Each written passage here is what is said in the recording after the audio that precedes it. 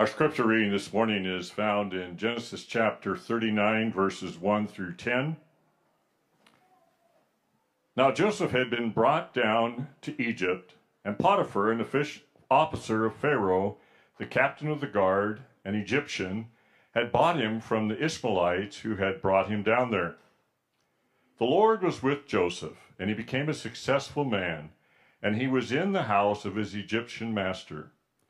His master saw that the Lord was with him, and that the Lord caused all that he did to succeed in his hands. So Joseph found favor in his sight, and attended him, and he made him overseer of his house, and put him in charge of all that he had. From the time that he made him overseer in his house, and over all that he had, the Lord blessed the Egyptian's house for Joseph's sake. The blessing of the Lord was on all that he had in house and field. So he left all that he had in Joseph's charge, and because of him he had no concern about anything but the food he ate.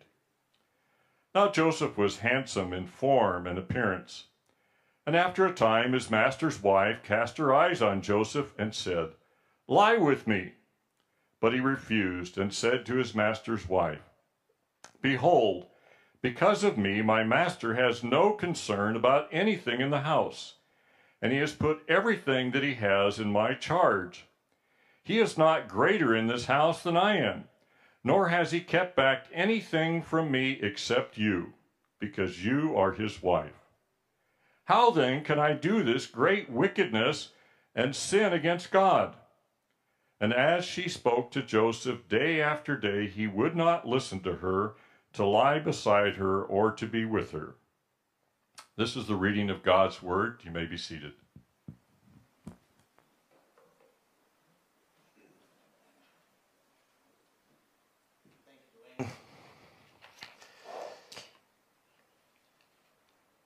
Do you ever feel abandoned by God? Have you ever felt abandoned by God? Maybe you tried really hard. You're like, I want to honor the Lord with my life. I want to do the best that I can. I want to live according to Scripture. And then out of the blue, bam! Some hardship or trial comes and you're like, God, where are you? This is the place that Joseph easily could have found himself. Now let's just kind of take a step back, because last week we were referring to Judah and Tamar. That was a pretty crazy passage of things that were going on, and this one seems like it's shaping up to be another one that's like that. But let's see where we're at and what's Joseph experiencing right now in his life. If you remember, I think we might have the slide of Joseph's family tree, what's going on in his family. Remember, his dad's a deceiver. He's got brothers that have done some crazy things. They've murdered. They've committed adultery. We know that his brothers hated his guts so much that they wanted to kill him. And then it seems like at the last minute he was saved from being killed. He was then thrown into a pit, and then his brothers sold him into slavery. And so he was sold, as we learn at the end of chapter 37. He just happens to end up in Potiphar's house, the captain of the guard. So Joseph, at the time when he's 17, 18 years old, his mother has died. His brothers sold him into slavery. He's in a nation where they are godless. They actually worship Pharaoh. They worship other gods. There's no one he's going to run into that happens to be a believer at his workplace, as it were. But think about it. He's like 17 or 18 years old when this happens. This is the place that he finds himself in. Away from family. The dreams that he had about the future seemed to have been lost. He could easily have been in the place of saying, where is God? And you might have experienced, you might be feeling that right now. You might find yourself in a situation that you're like, how did I get here? But you might also be in a situation where you're like, I know how I got here. I'm here because I've made mistakes. I've sinned. But God wants you to know something. This passage, though oftentimes it is preached as how do I avoid temptation? This passage, this chapter is about this. God is present in times of prosperity and in times of adversity. That's the main point of this passage. So whether you find yourself now or sometime in the future in difficult situations, whether you find yourself in that situation because you've made mistakes or you find yourself in situations where you're there because other people have sinned or disappointment has come unexpectedly, we need to know that God is present in times of prosperity and in times of adversity. He's present in times when you're going to face great temptations, as we see here in this passage. Just to summarize what Dwayne read, we know that Joseph finds himself in Potiphar's house. So he's the officer of the guard. He has a significant role in a nation that is probably the most dominant nation at the time in the world. Joseph just happens to be in that household. And even though he's away from everybody that he knows, look what it says in verse 2. The Lord was with Joseph. The Lord was with Joseph. Actually, the phrase the Lord happens 8 times in this chapter because God wants us to know he is present in times of prosperity. He's present in times of adversity. That's the thing that sticks out the most. God is present. You're going to hear me say that again and again because in the midst of the fog of pain and trial, we just see the pain and the trial. But we want to see God here, because if we see God here, you can see God in the midst of your life. You can see God in the midst of the person that you love who's walking through trial. You can be an encouragement to them. The Bible says, commit your way to the Lord. In Psalm 37, trust in him and he will act. Joseph actually is experiencing the fruit of that. He's committed his way to the Lord. He's trusting in him and he's seeing God act because he's choosing to live righteously, which is inviting God's favor. Look at verse 2. The Lord was with Joseph and he became a successful man and he was in the house of his Egyptian master. His master saw that the Lord was with him and that the Lord caused all that he did to succeed in his hands. He's got like the Midas touch. Like everything he puts his hands on seems to be blessed. So Joseph found favor in his sight and attended him, and he made him overseer of his house and put him in charge of all that he had. We have to understand the significance of what's going on here. Here is a young man. Even in this chapter, we don't know how long he was in Potiphar's house, how long it took for Potiphar to notice him. We know that between now and when Joseph finally gets out of prison, it's about 10, 12 years. So, he's somewhere around 20, 22 probably. It's just a guess. And he's in charge of the household of the captain of Pharaoh's guard. Because as he's been faithful, God's hand of blessing comes.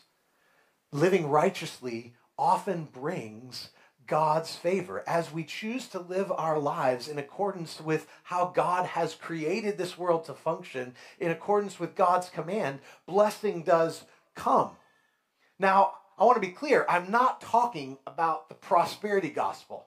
The prosperity gospel is a false gospel. The prosperity gospel says Jesus died on the cross so that you could have a comfortable life here and have lots of stuff. That blessing comes. All you have to do is name it, claim it, it is yours. The Bible does not teach that at all. fact, the call to follow Jesus is a call to take up your cross and follow him. The call to follow Jesus is one of sacrifice and one in which we are going to suffer like Christ suffered. But there is a reality, and I've seen this time and again, as Christians commit their way to the Lord and trust in him, they see God's favor just come. Why? Because we are the aroma of Christ to God, to those who are being saved and to those who are perishing. They notice something about us. They notice something that's different. You can expect that God's hand will be present, even sometimes when you're like, I don't really get it. And we should be aware of it, that it's God's hand. We shouldn't take credit for it. We shouldn't think that we're something special, because Joseph didn't have God's hand of favor because he was something special. He had God's hand of favor because God was something special. But then we also see, though God's favor comes when we live righteously, we also see that living righteously often means we experience overwhelming temptation. Living righteously often means we experience overwhelming temptation. Now look back at your Bibles. We see the temptation that comes. Now it comes in part because God made Joseph look pretty sharp. Look what it says here at the end of verse 6. Now Joseph was handsome in form and appearance. Joseph was on the cover of Egypt's GQ magazine. He totally was. I mean, you don't see this about just like everybody in Scripture. Like, he's handsome in form and appearance. He's a young 20-something guy that's probably ripped, and he knows how to manage stuff. He's confident. He's kind and gracious because he trusts in his God. There's something about him that's just attractive, and he's actually attractive. And his boss's wife notices. Her husband's aging. You know, he's probably hard to look at. I mean, he's the captain of the guard. He probably doesn't have all his teeth. We don't know anything about Potiphar. It doesn't say anything about him. But she's attracted to him, and she's pretty straightforward in her proposal of what she's saying. In fact, it's not even a proposal. Just, it says, after a time, his master's wife cast her eyes on Joseph and said, "Lie with me." There's no subtlety there. This is not someone who's trying to woo somebody. No, she's just straight up. We have to understand, like, she's in a place of authority. She's the wife of the head of the house. She's used to getting her way. She knows that a slave is going to probably take advantage of an opportunity. And Joseph's faced with that reality. I mean, come on, he's been through some hard stuff. His family has sold him into slavery. He's probably been beaten somewhere along the way. His brothers ripped his clothes off because they were so jealous of him. I mean, why not give in to temptation? I mean, I deserve a little bit. I mean, no one's going to see. That temptation had to be real for Joseph. Like, we can look at him and be like, well, he's different than us. No, he's just like us. He's flesh and blood. He would have experienced that overwhelming temptation that was there. But look how Joseph responds. He says, he refuses, and he says, "Behold, because of me, my master has no concern about anything." The master, he's given in charge. I can't dishonor the master. So he has respect. He has integrity. But here's the bigger thing. Look at the end of verse 9. How then can I do this great wickedness and sin against God? Joseph understands the root of the temptation. Because Joseph actually he's not running from temptation. He's actually been running to God. The first thing that comes to his mind is not, how am I going to get out of this? The first thing is, no, like, I have a God who has been faithful to me. Joseph is reminded of the reality that he should be dead right now. I mean, really, he should be dead. His brothers wanted to murder him. He was thrown into a pit and survived that one. He was sold into slavery. He could easily have been sold to anyone to be used and abused, but he's not. He sees his God's faithfulness, and he's entrusting himself to God. So his first response is the overflow of what's in his heart. His heart has an affection towards God. Even in the midst of hardship and overwhelming circumstance, why is his affection that way? Well, some way, somehow, he cultivated that affection before God. That is why we encourage like gathering with the saints and spending time in God's word so we can cultivate that affection for God. So when temptation comes, it's not about running from the temptation, it's about running to God. But as we'll see here, like he's going to have to run from some temptation.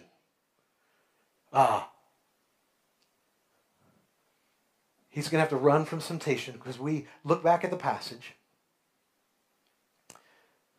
Because Joseph says in verse 10, he doesn't want to sin against God, and she spoke to Joseph day after day. Day after day. This wasn't a one-time occurrence. You ever feel that way with the things that tempt you? Maybe it's a struggle with sin that you had in your past and it just seems to come up. And then it comes up the next day and it comes up the next day and it just feels like it beats you down. Joseph's experiencing that. God is present in the midst of the hardship of temptation. God's not the one that's tempting him. James 1:14 says, each person is tempted when he is lured and enticed by his own desire. Like temptation comes not because God's like trying to tempt us. No, he doesn't tempt anyone. It's when we have affections in our heart that have been pricked and it pulls us. And so it's real. We just need to acknowledge the reality that temptation is real. And look how it continues to come at Joseph. Look at verse 11. But one day, when he went into the house to do his work, he's just trying to do his job. And none of the men of the house was there in the house. No one else is there. No one is going to see. I mean, why not? I mean, he's been through a lot. I mean, she just won't give in. Why not just give in a little bit? I mean, it's the master's wife. I mean, come on, why not? I deserve this. Do you ever feel that? Do you ever feel like when temptation comes, it's right there, it just gets you. It's been hard.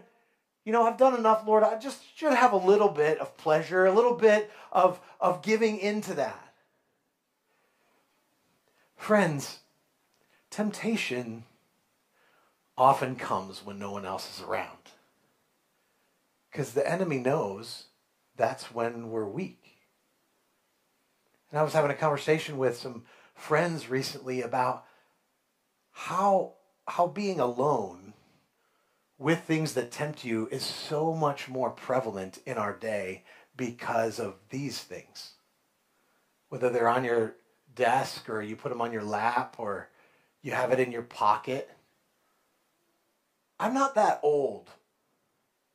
Some of you may think so, but I'm not that old. And when I was young, you had to work hard to be alone in situations like this. To look at inappropriate images, you had to go into the drugstore and buy inappropriate magazines or steal it or something like that. You had to physically go to places to find yourself alone with the temptation to sin. Not that didn't occur, but like you really had to work for it. We don't have to work for it now. Like what Joseph is experiencing, we experience every single day. Every single day. And so I say that because we should not take temptation lightly.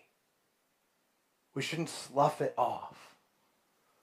Yes, this passage is ultimately about the fact that God is present in the midst of prosperity and in the midst of adversity. But when this adversity comes, sometimes we do need to flee. Look what Joseph does.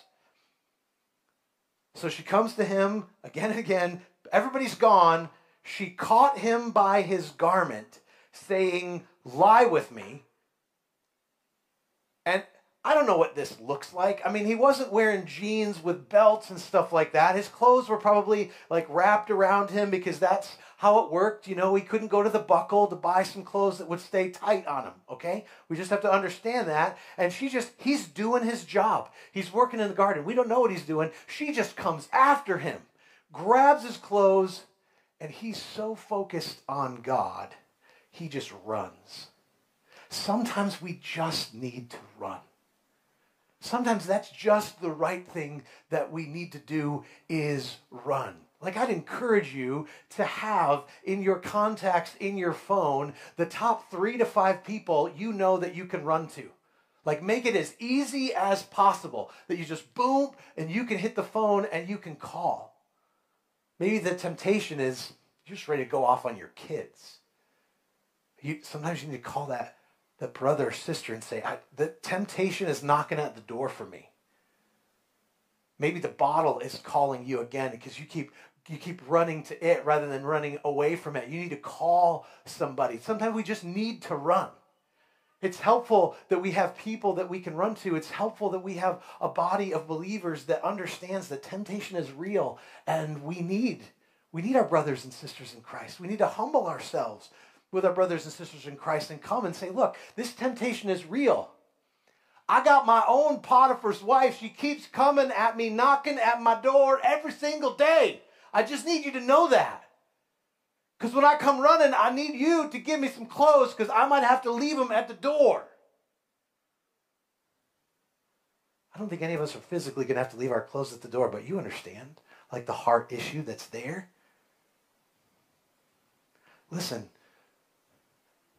God's kindness is this. In 1 Corinthians 10:13, it says this: no temptation has overtaken you that is not common to man. God is faithful. He will not let you be tempted beyond your ability. But with the temptation, he will also provide the way of escape that you may be able to endure it. That's just an awareness that God's present. Like, even when the temptation is just right there, ready to just rip at you, God is present. Your God is present there to deliver you.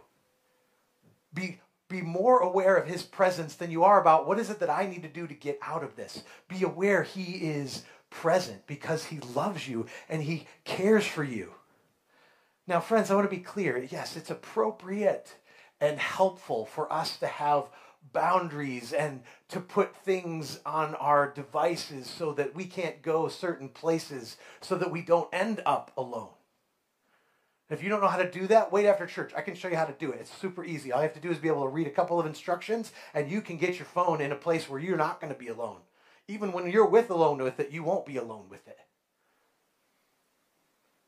Even though those are helpful, none of that can stop you from sinning. There's nothing that we do that achieves like sinlessness. No, it's a heart issue. It's a heart issue. Where are the affections of your heart? What are you focusing your attention on? Are you renewing your mind? Maybe spend some time this afternoon in Colossians chapter 3 and read through that. Set your mind on things that are above where Christ is seated at the right hand of God. As we renew our minds, it arms us for the day of temptation. Okay. There is application for temptation, but be aware this is about God being present. So God is present. Even though a sham happens. I'm just going to read through what happens next in the passage. Just look back at your Bibles. As soon as she saw that he had left his garment in her hand and had fled out of the house, she called the men of her household and said to them, "See, he has brought among us a Hebrew to laugh at us. He came in to me to lie with me, and I cried out with a loud voice. And as soon as he heard that I lifted up my voice and cried out, he left his garment beside me and fled and got out of the house." So she crafts a narrative. I don't know if this, hope this hasn't happened to you, but maybe it has happened to you, where where someone takes true details about situations and they craft it in such a way to make you look like the bad guy. If she's even she grabs people, she gets it. These people, they're under her authority. They have to do what she says. They realize if she wants to, she can throw me under the bus too. So they jump on the bandwagon, and she's a drama queen because she completely, has the narrative. She keeps his cloak. Look what it says. And then she laid up his garment by her until the master came home, and she told him the same story. The Hebrew servant whom you have brought among us came into me to laugh at me. But as soon as I lifted up my voice and cried, he left the garment beside me and fled outside the house. So you can get the image. Like Potiphar comes home. He sees Joseph's clothes laying next to his wife. It is true. She has Joseph's clothes. She sets the stage in deception. Only to have this happen as soon as his master heard the words that his wife spoke to him. This is the way your servant treated me. His anger was kindled, and Joseph's master took him and put him into prison, the place where the king's prisoners were confined, and he was there in prison.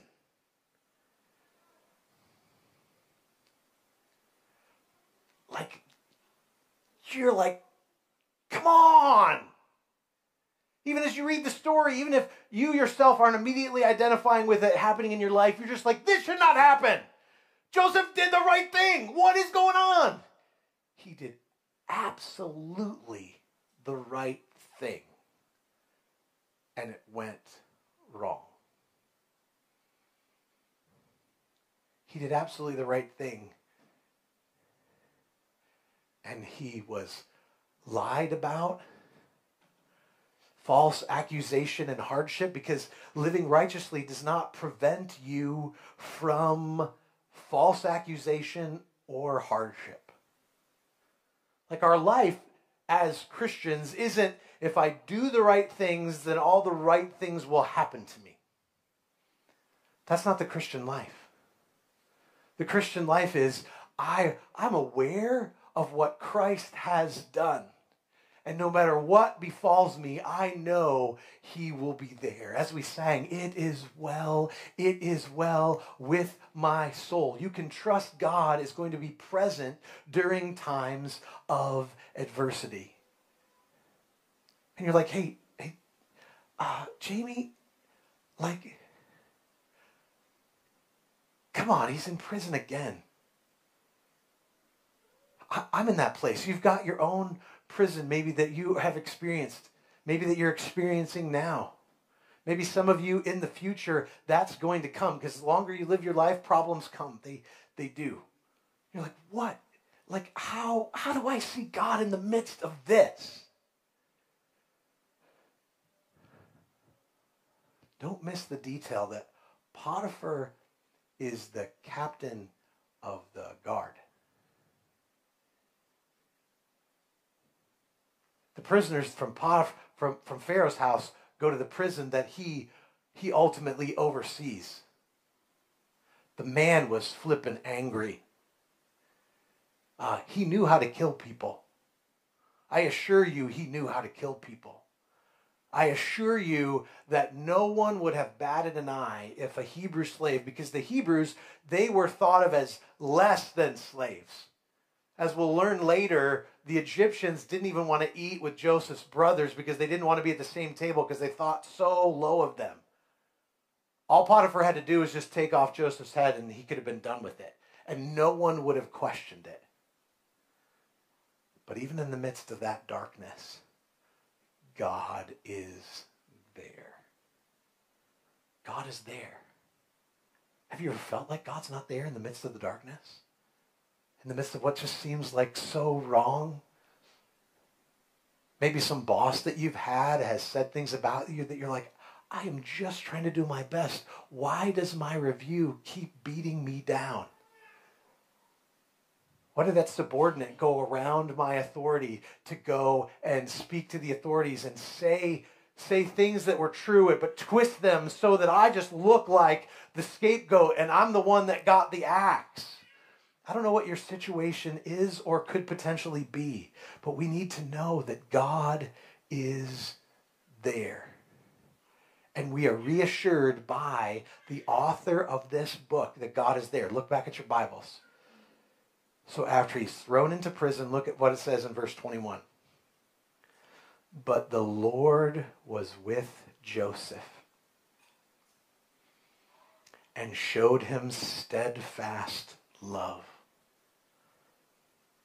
Boy, that steadfast love that's talked about, it's like immovable, unchangeable, rock solid love. He shows him steadfast love and gave him favor in the sight of the keeper of the prison. Even though he hits like literal rock bottom, it doesn't seem like he's there long. Remember, he's still in his 20s somewhere. We don't know exactly where. He's still in his 20s somewhere, and God brings him favor. You know, it's more of a modern thing for us to value youth the way that we do. Often in previous cultures and in previous days, they valued older people. They valued the gray hair. But yet Joseph in his youth is valued. Why? Because God was so much with Joseph that even the unbelievers, the pagans, saw that God was with him. And then look what happens. The keeper of the prison put Joseph in charge of all the prisoners who were in the prison. All of them. Whatever was done there, he was the one who did it. The keeper of the prison paid no attention to anything that was in Joseph's charge because the Lord was with him, and whatever he did, the Lord made it to succeed. The keeper of the prison paid no attention. The keeper of the prison would have definitely been under a significant weight of responsibility. The nefarious characters, or the people that were there, so there probably were people in the jail that maybe wanted to kill Pharaoh at some point in time, would have done bad things, or other times they just had fallen, someone else had lied about them. So there were probably kind of innocent people in the prison too. He's in charge of making sure they stay there, making sure they get what they're supposed to get, and he just walks away. He goes to play video games with his bros. Like, he doesn't have to pay attention to it at all. Why? Because there is a man who is so trustworthy, he trusts him to take care of the bad people. That should blow our minds. Brothers and sisters, in the midst of the hardship that you experience, God is there. God is present. If you can't see it, I know that those who are in your small group, those that you know, they can see it, and they're going to point it out to you so that you can see that God is present in times of prosperity and in times of adversity. We need to know that God fights for us, because in the midst of this, sometimes we don't see that God's fighting for us. Deuteronomy 3:22 says, "You shall not fear them, for it is the Lord your God who fights for you." It's the Lord your God who fights for you. As we walk with God, he is present. You might be familiar with a song or poem called Footprints in the Sand, in which the individual is aware of two sets of footprints walking in the sand during times of prosperity, but during a time of adversity, there's only one set of footprints. And so the individual asks God about it and says, "How come you abandoned me when I was suffering?" And God replies, "My son, my precious child, I love you, and I would never leave you during your times of trial and suffering. When you see only one set of footprints, it was then that I carried you." Friends, just so you know, that's not in the Bible. I know there are pictures of it in the Christian bookstore and everything. It is not in the Bible. But it does give us an image of things that are. Because Jesus said, "Come to me, all who are weary and heavy laden, and I will give you rest. Take my yoke upon you and learn from me, for my yoke is easy and my burden is light." Honestly, there's nothing wrong having that quote because it reminds us of things, but I kind of think if there were two footprints in the sand, all of a sudden one of the footprints doesn't get depressed near as much into the sand because the burden isn't as hard because someone else is carrying it. His name is Jesus. We have to remember that. The Lord fights for us. We should expect adversity to come, because in the scriptures, actually, adversity is often a sign of blessing. I know that's counterintuitive. You're like, hard things are good? Jesus said, blessed are you when others revile you and persecute you and utter all kinds of evil against you falsely on my account. Rejoice and be glad, for your reward in heaven is great, for so they persecuted the prophets who were before you. Friends, when hardship comes, we can rejoice. We're not masochists. We're not like, oh, I just love when bad things happen to me. No, when they come, no, it's an opportunity for you, for your life to give glory to God. Because when the world experiences hardship, they lash out, they blame, they become victims, they get angry, they become vindictive, they go on missions that we're going to get ours. But we entrust ourselves to the Lord because we remember in adversity that Christ is with us. And even as we are in the Old Testament and Jesus' name isn't pointed to, we must see Jesus here in this passage. Because Joseph's life is pointing to Jesus. In fact, it's magnifying Jesus because Joseph had a rightful place, right? He was the favored son, and yet his brothers throw him into slavery. He finds himself in prison. He didn't willingly go there, but he had to go there. Jesus willingly left his rightful place to be obedient to his Father, to come and live among us. He became average. Joseph, he's handsome in appearance. That's not what it says about Jesus. This is what it says about Jesus in Isaiah 53. He had no form or majesty that we should look at him, and no beauty that we should desire him. He was despised and rejected by men, a man of sorrows and acquainted with grief, and as one from whom men hide their faces, he was despised, and we esteemed him not. So when you look at Joseph and you're like, yeah, but he was a good-looking guy. Joseph's not your hero. Jesus is.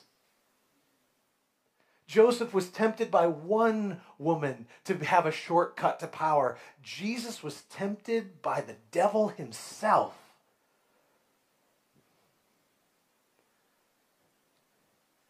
So that you could be found in his family, so that he could be the perfect, spotless lamb. Joseph was falsely accused. Jesus was silent and falsely accused. Joseph was forsaken by his family, but understand this, Joseph was never forsaken by his God. But Jesus was. Jesus was forsaken, not because of something that he did. Jesus was forsaken because of something that we did. Why did Jesus on the cross say, Father, why have you forsaken me?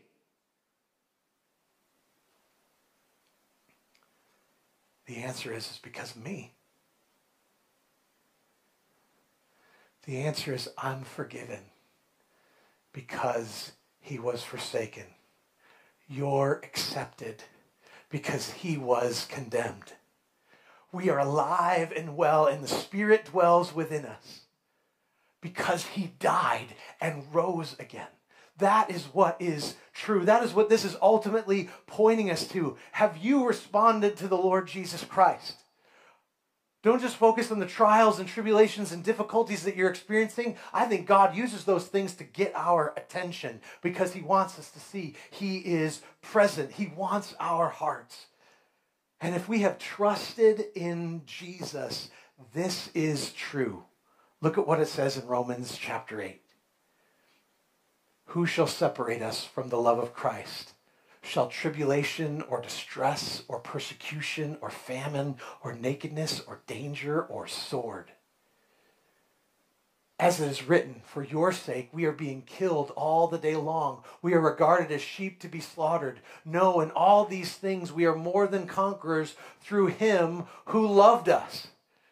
For I am sure that neither death, nor life, nor angels, nor rulers, nor things present, nor things to come, nor powers, nor height, nor depth, nor anything else in all creation will be able to separate us from the love of God in Christ Jesus our Lord. Do you believe that, brothers and sisters? Because of what Christ has done, no matter what comes your way, temptation, trial, prosperity, God is with you. God is present in times of prosperity and in times of adversity. And we need look no farther than the cross of Christ to know that he is for us and that he loves us, even when our circumstances scream at us and try to tell us something that's different. Let's pray.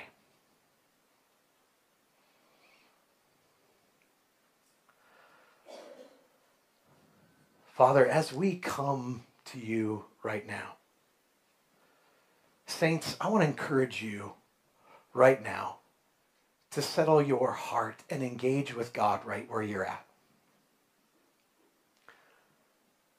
Engage with the Lord. It's easy for us to start with the things we want to ask help for or the things we're burdened by. But let's start simply by asking or simply by thanking God that he's provided the way of escape. Just thank God for where you're at, that he's provided a way of escape. Thank God maybe for that brother or sister in Christ that you know that you can call, that one who was there for you this week in small group. Just thank God for them. Thank God that they're in the room today, that before you leave, you're aware of the burden that you have. You have someone that you can talk to. Just thank God where you're at.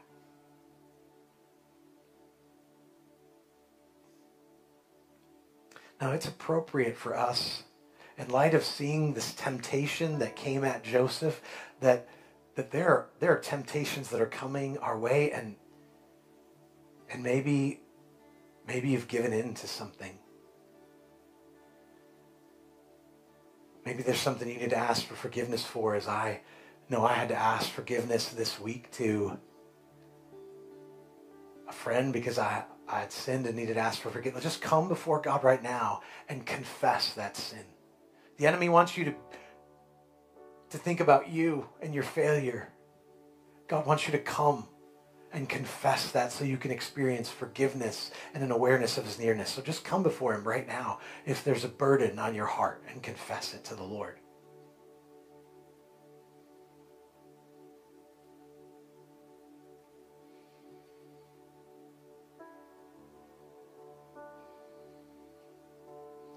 And then just ask God, God, help me to see Jesus. Ask God, help me to see you. I want you more. I want to taste and see that you are good, so that the affections of your heart would be driven to be in his presence, where you'll find it easier to flee because you are hungering and thirsting for righteousness. Just ask God for that. I know he wants to grant that to you. He wants to grant that to all of us. Just ask God for his help.